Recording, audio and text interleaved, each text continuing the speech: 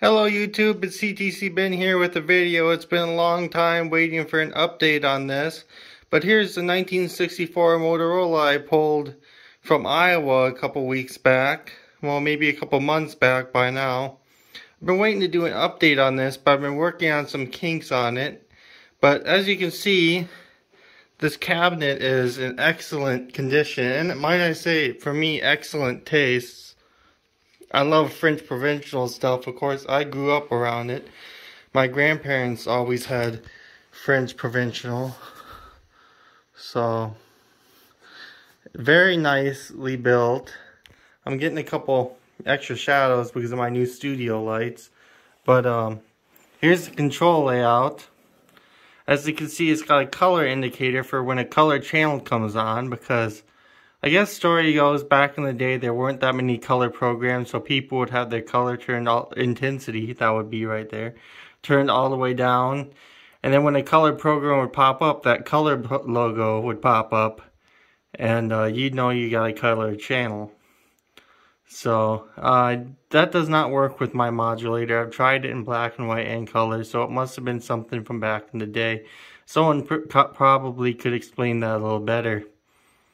But this is a projection display, which projection displays on YouTube have become very popular. I will show that when the set is powered on. The projection display, it uses lenses which project from a light into that little tinted piece of glass there. So it's in rather great shape. As you can see here, your vertical brightness, tone and contrast all there. It's rather rare to find one of these from 1964. The earliest I've seen them is 1963 when they came out of the production line. But why these are rare is because of the 23EGP22. And I'll do a little speech at the end of this video about my blog, but I wrote a little paper in there about this. They were the early first mass-produced rectangular color CRT by Motorola and National Video, and they used a black and white style envelope with the anode on the side, and they were very prone to going bad, going to air. They're just not very good. The quality at National Video Corporation was not up to par with the quality that Motorola put out. So this set's got a few bugs I've yet to work on, but once it warms up, like I've been watching it every day now for about a month. Once it warms up, the bugs go away, so I'm certain that there might be some reforming caps I need to check out with my new capacitor wizard, or something going on just along the lines, because I replaced all the bad tubes, checked all the tubes like I normally did to get this set going. Replace the horizontal output tubes because it uses dual 6JM6s, which is a very affordable tube. So that's kind of a pro to having one of these, is that the tubes in it aren't that expensive other than the EGP, which you won't find anywhere. This has an RCA branded 23EGP22, which was a replacement. Somewhere along the line, a rather grade A replacement, so that means it uses RCA phosphor, I believe.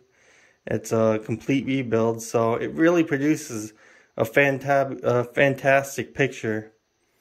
So I'll get it ready and have a video of it working now. Here we have period correct for 1966 or 68 at least, color broadcasting via dark shadows. As you can see on the side here, there is a little bit of static, but that usually goes away as the set warms up. Like I said, these things aren't perfect, but this one produces a fantastic picture. It's got a lot of contrast to it, so you got to be careful of the contrast. Overdrive your CRT. But the color range is perfect. I'll include more pictures of the color on this TV, but how about I be quiet now, we watch the TV go. I still find it difficult not to bite the spider, man.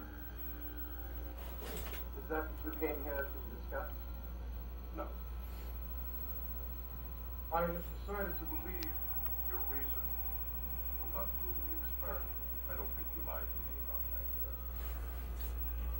that. Isn't it a little late to bring that up now? The more I think of it. Excellent tint range. So Somewhere in you, between there. for a light force is no concern of yours. But yes. Our See, bride there's a is a contrast. light force. But she must. That's about perfect. No one can guarantee that. Brightness. It's got plenty of brightness. I don't think that's possible. I'll make it easy for you. There's your You prepared to bring my projection display working. And you know where Maggie is. Rather fantastic. The thing is, I wish I would have shown it in the video I already took of the back. But there we go for this part of the video. Like I said, that there, when it warms up, goes away. I'm not quite sure what causes that. I've been through this set a couple times and still trying to figure some things out, but this is where I am with it anyways. And there we go. Here we are at the back of the set. It's rather Zenith-like, if you haven't noticed all the hand-wired terminals. But you'll notice a very long flyback cage on the opposite side where they would normally be. That is a transformer right there, and that is the flyback cage. You'll notice the anode is on the side of the CRT, would normally be on the top there. And all the yoke, it's rather overbuilt, and it has dual 6JM6 horizontal output tubes. Why they did this, I asked an expert, or who I consider to be an expert, and he didn't know. The best I can find is maybe they went around so many different ways to avoid RCA patents, is what I'm thinking, but I could be corrected again. Really overbuilt set overall. I mean, as you can see, the chassis takes up the whole width of the cabinet. I'll show the convergence panel at the end here, where that pops out, but it's all rather convenient because the convergence panel is connected to the screen controls, and that's all at the front of the set. That on the RCA would normally be right there. So rather neat setup, very Motorola. Here's the convergence panel, which I promised to show at the end of the video here. As you can see, the adjustments for the green guns and the screens, and the drives and the screens, I mean to say, are right there. And there's your convergence panel, all nicely written out, and that's hidden right behind the speaker. So that's pretty well engineered. GE did this too, and a few other manufacturers. But Motorola, most noteworthy, did it, and I even find there works in a drawer where you adjust the convergence to be pretty handy.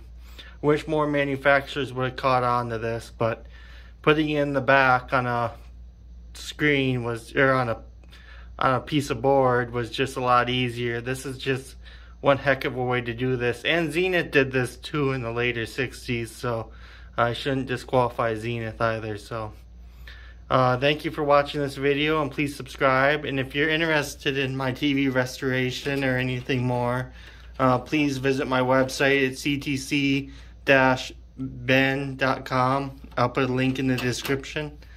You can see my blogs and ramblings and what I'm up to. So thank you.